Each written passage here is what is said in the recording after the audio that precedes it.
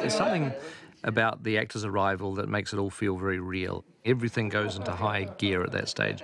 That time was spent basically going through various costume and makeup tests. But one of the other things that everyone was doing respectively was their sort of schoolwork in regards to what their characters did. Naomi, I think, had the toughest job because Naomi had to dance quite a lot and she had to learn very quickly.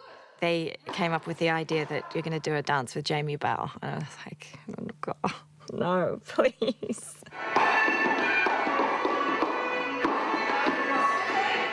The thing is, and I'm not blowing my own trumpet at all because I would never do that, but I'm a pretty seasoned dancer. I danced since I was 6 years old, so I've been dancing half my life already. I kept thinking, oh no, I'm holding him back because we would do a few rehearsal numbers and he, of course, got it in 2 minutes. And it would take me 20 times to get, 3 steps.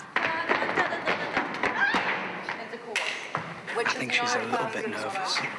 A little bit. Sorry, my fault. No, that's my fault. I just kicked her. No, you didn't. My foot shouldn't have been there. Oh, that's true. I didn't want to say that. I remember always sending her, like, little messages at night saying, you were awesome today. Don't worry, it's all going to be fine. I'm going to make you look like Billy Elliot, all these kind of messages to kind of make her feel good and stuff. But she did so well. I taught him a few moves. He can dance, that kid.